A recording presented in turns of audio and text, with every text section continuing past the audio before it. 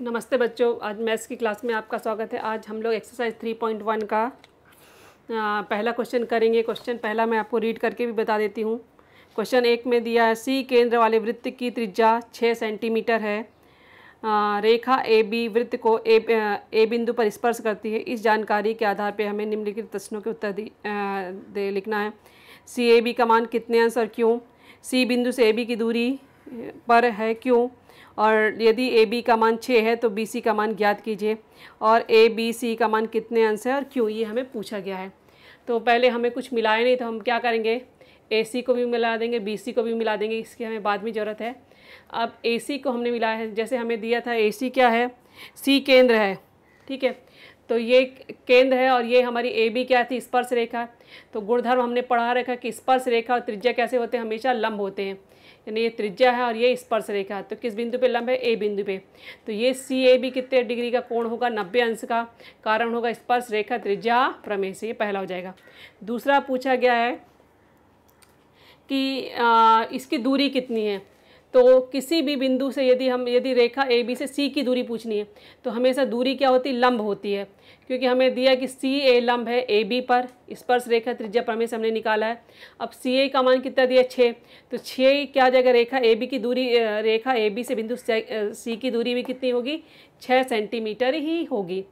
अब अगले क्वेश्चन में दिया है कि यदि ए सी और ये इसका मान है बी सी, ए बी का मान 6, यानी ये तो 6 त्रिज्या दी था। अब ये ए बी भी 6 है, तो डिस्टेंस बी सी ज्ञात करो। तो आपको मालूम कि ये त्रिभुज सी ए बी होगा, ठीक है। त्रिभुज सी ए बी में ये 90 डिग्री का है। तो यहाँ पे हम कारण भी लिख सकते हैं। यहाँ पे मैंने कारण, यहाँ पे कौन सा कारण हो जाएगा आपका, ये आप डाल सकते हैं पाइथागोरस प्रमेय से। यहाँ पे आप चाहें तो इसमें लिख सकते हैं पाइथागोरस प्रमेय से, ठीक है। तो पाइथागोरस प्रमेय से क्या हो जाएगा कि बी सी का वर्ग बराबर हो जाएगा सी ए का वर्ग धन ए बी का वर्ग। अब ये भी 6 था, ये भी 6 था, 6 और 6 का वर्ग 36 और 36 हो जाएगा। बी सी का वर्ग 72 हो जाएगा। तो बी सी बराबर √72, यानी 36 गुणे 2 करेंगे तो 6 करने में 2। तो ये अभी इसको बी सी को हम क्या लिख सकते हैं, डिस्टेंस बी सी, अर्थात डिस्टेंस बी सी बराबर क्या आ जाएगा, 6 करने में 2 सेंटीमीटर। अब अगला पूछा गया कि ए बी सी का मान कितना, इस ए बी सी का मान हमें पूछा गया है। तो जैसे आपको दिया है कि सी ए बराबर ए बी, ठीक है, और ये कोण 90 अंश का दिया, यानी ये भी भुजाएं बराबर और कोण 90 अंश का। तो ये त्रिभुज कैसा होगा, समद्विबाहु समकोण त्रिभुज होगा। और इसलिए आपको मालूम होना चाहिए कि समद्विबाहु समकोण त्रिभुज के प्रत्येक कोण कितने अंश के होंगे, एक 90 का है, तो बाकी जो हैं वो कितने के होते हैं, 45 और 45 अंश के। इसलिए ए बी सी जो हो जाएगा 45 डिग्री का होगा। ये एक्सरसाइज 3.1 का क्वेश्चन नंबर दूसरा है। मैं आपको बुक से क्वेश्चन रीड करके भी बता देती हूँ। लिखा गया है क्वेश्चन में, संलग्न आकृति में ओ केंद्र वाले वृत्त के बाह्य भाग से पर स्थित बिंदु आर कहाँ वृत्त के बाहर स्थित है, इससे आर एम और आर एन 2 स्पर्श रेखाखंड खींचे गए हैं जो एम और एन पे स्पर्श करते हैं। फिर आगे दिया गया ओ आर का मान कितना दिया गया है, ओ आर का मान 10 है। ओ आर का मान जो दिया है वो 10 दिया है, 10 यानी आपको ये ओ आर का मान जो दिया है 10 यानी ये आपका है। और इसके बाद जो दिया है आपको, वृत्त की त्रिज्या 5 सेंटीमीटर है, ठीक है। तो प्रत्येक स्पर्श रेखाखंड की लंबाई ज्ञात करना, एम आर ओ का मान कितना और एम आर एन का मान कितना, ये 3 चीज़ें हमें ज्ञात करनी हैं। तो जैसे आपको ये एम आर और आर एन ये हमें पहले ज्ञात करना है। तो हमने यहाँ पे हमारे बुक में मिलाया नहीं था, तो हम ओ एम और ओ एन खींच लेंगे। अब इसके बाद हम जो त्रिभुज ले रहे हैं वो कौन सा त्रिभुज ले रहे हैं, त्रिभुज ओ एम आर में कोई सा भी त्रिभुज ले सकते, चाहे आप ऊपर वाला लीजिए चाहे नीचे वाला लीजिए। तो मान लीजिए हमने ये लिया त्रिभुज ओ एम आर में, तो हमें मालूम है कि यहाँ पे जो है ये त्रिज्या है और ये स्पर्श रेखा, तो यहाँ पे कितने डिग्री का कोण बनता है, 90 डिग्री का बनता है। तो ओ एम आर में ओ एम आर 90 डिग्री का, यानी एम पे 90 डिग्री का कोण बनेगा। उसका कारण होगा स्पर्श रेखा त्रिज्या प्रमेय से। अब इसमें हम जो लगाएंगे पाइथागोरस प्रमेय भी लगाएंगे।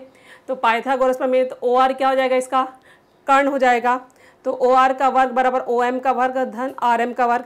OR की जगह 10 है, OM यानी त्रिज्या कितनी है 5, तो 5 का वर्ग धन RM का वर्ग, तो यहाँ 100 आ जाएगा, यहाँ 25 आ जाएगा, यहाँ RM का वर्ग, 100 में से 25 का जाएगा तो 75 बराबर RM का वर्ग, तो RM बराबर हो जाएगा वर्गमूल 75 बराबर 25 गुणित 3 यानी 5 करनी में 3।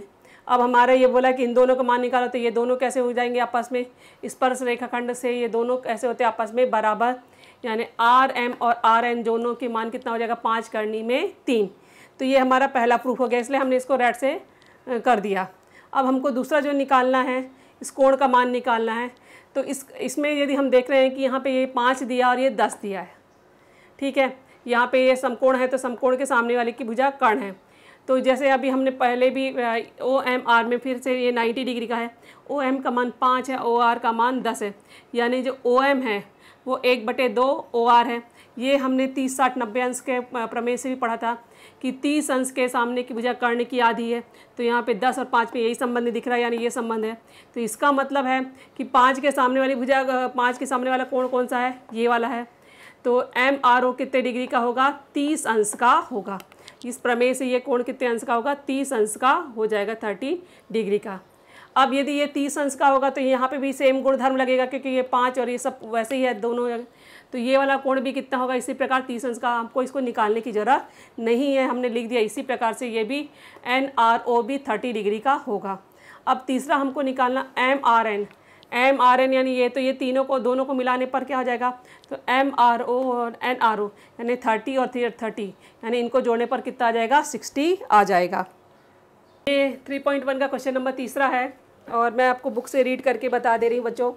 इसमें जो दिया है कि रेख RM और रेख RNO केंद्र वाले वृत्त के स्पर्श रेखाखंड, यानी ये दोनों स्पर्श रेखाखंड है, तो सिद्ध कीजिए कि OR जो है कोण MRN और MOR की समद्विभाजक है, ये पूछा गया है। तो जैसे आपको मैंने ये रेड से निशान लगा दिए हैं कि ये कोण, तो आपको कौन सा त्रिभुज लेना है, ये वाला त्रिभुज लेना है, और दूसरा ये वाला, यानी इन दोनों त्रिभुजों को लेना है।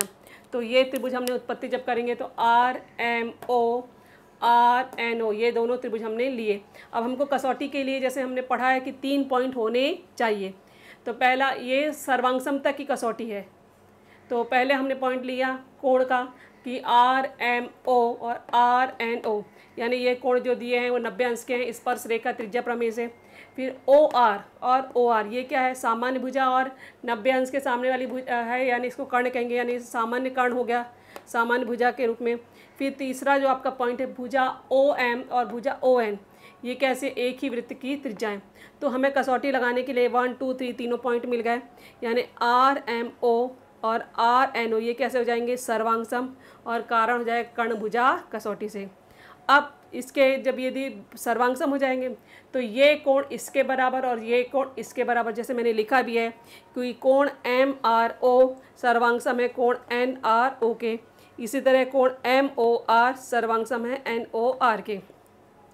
ये कारण हो जाएगा सर्वांग सम त्रिभुज के संगत कोण। तो फिर जब यदि ये दोनों आपस में सर्वांग सम है तो OR क्या हो जाएगी, इस कोण की भी समद्विभाजक है और इस कोण की समद्विभाजक है, यानी रेख OR जो होगा MRN और MOR दोनों की समद्विभाजक होगी MRN और MON, R की जगह सॉरी N है होना चाहिए यहाँ पे, MON इन दोनों की समद्विभाजक है, और यही हमें सिद्ध करना था।